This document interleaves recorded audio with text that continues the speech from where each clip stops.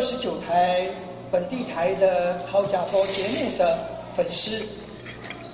那么他非常喜欢我们这个本土性做菜的节目，几乎每一道的菜肴呢，他都很用心学。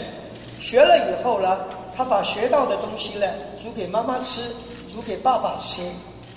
那么也由于这么样的一个粉丝，还有跟我们艺人这么一个关系呢，慢慢演进到，因为我们这个节目做的寿命相当长，那么由于粉丝的关系衍生到朋友的关系。那么今天呢，有特别提到说我带熟女进摩铁，我必须要做一个澄清。那么第一点，我自己不够严谨。为什么不够严谨？因为他有任何事情都会以透过跟我询问做菜的流程来跟我聊天互动。